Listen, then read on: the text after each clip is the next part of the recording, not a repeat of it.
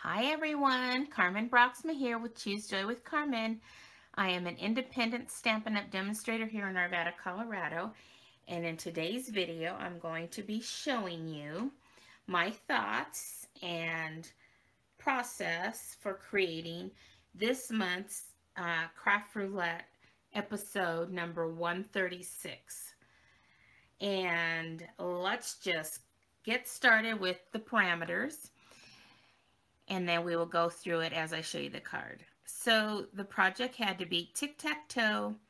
The colors was violet, red plus 2 colors, element, leaves, and random fringe.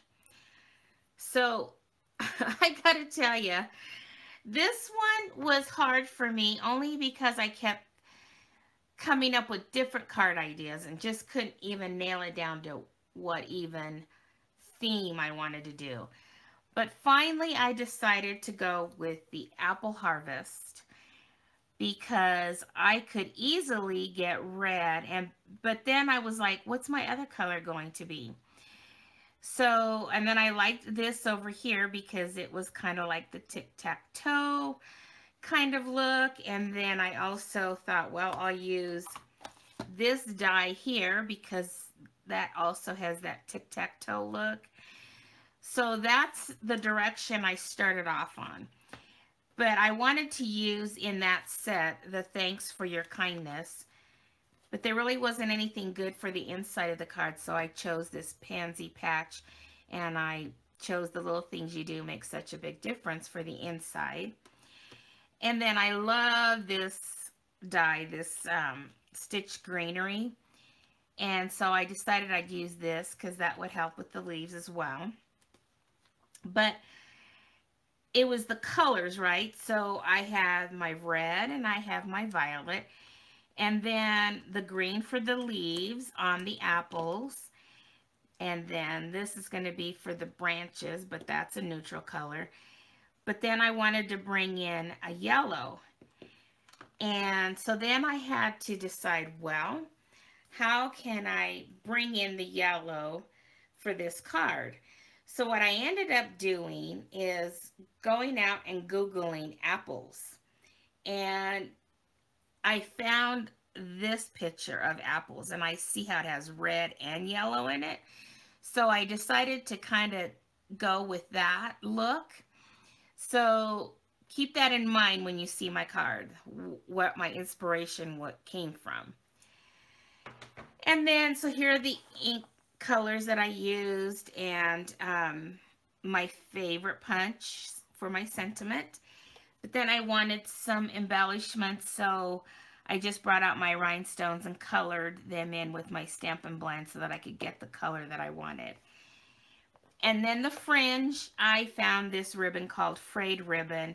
So I went ahead and used this, and I kind of fringed it a little more. So let's pull in the card and let me show you what I created. So here it is, and the this is Highland Heather cardstock in the back, even though I have Gorgeous Grape here because I use Gorgeous Grape for the stamping. But I went ahead and did that stitch greenery die in the back there, and then I used that die that I showed you. But here are the apples. And I did the best I could with my Stampin' Blends to bring in both of those colors to make it look more realistic as I could. And then I colored in the leaves with the mossy meadow. And here are the embellishments that I colored in with my Stampin' Blends to make them have that purple look. And then my sentiment here. And here's the fringe ribbon. And it wasn't that fringy, but I just kind of pulled on it and made it as fringy as I could. But I kind of like that, and I just added that to the top. So then on the inside, I just took another piece of that Highland Heather and did the stitch greenery dies on that. Put that little bit of stamping there as well, and then stamped my sentiment with the red color. So I I was having such a hard time with this card, and I think it was because I couldn't decide whether I wanted to do fall leaves or if I wanted to do poinsettias with, because I love red and purple together. So it was just all over the place. Finally, I settled on this, but I think it turned out really cute and I really like it. So there you go. Thanks for stopping by to see what I created for um, Craft Roulette episode. What did I say it was? 136. And hope you enjoyed that. If you did, a thumbs up would be greatly appreciated. If you are new to my channel and want to see other things that I put up here on my YouTube channel, subscribing to my channel would be greatly appreciated. And sharing it and doing all that good stuff. I think it's funny. I was just sitting here looking at my shirt. You know, I never planned this, but somehow I feel like the clothes that I wear seems to match the card. And look at that. It's just like almost perfect. But I didn't plan that, so it was just a fluke of accident.